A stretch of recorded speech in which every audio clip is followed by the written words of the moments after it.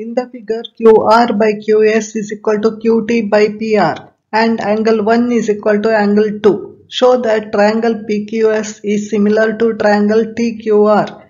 Now we are involved with the two triangles. They are triangle PQS and triangle TQR.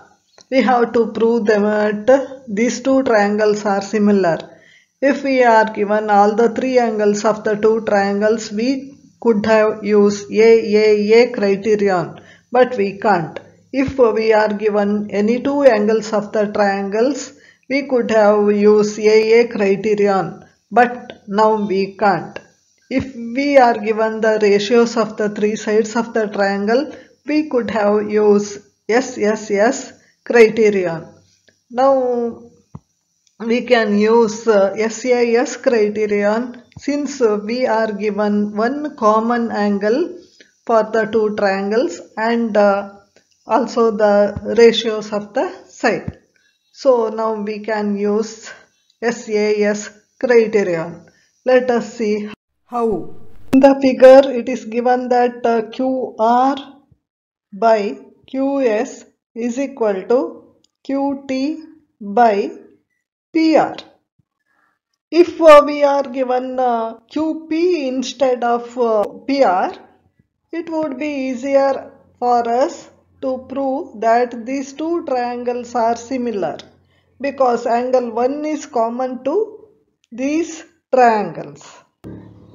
Now let us see where PR is. Here is PR. It is in the triangle TQR.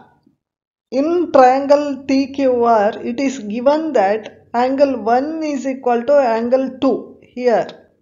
So, now let us use the property of triangles that the sides opposite to equal angles are equal. So, PR is equal to PQ.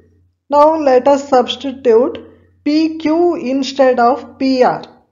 Now we have changed QR by QS, that is equal to QT by PR into QR by QS is equal to QT by QP. So in triangles PQS and triangle TQR, we have QR by QS is equal to QT by QP and also angle 1 is common to both.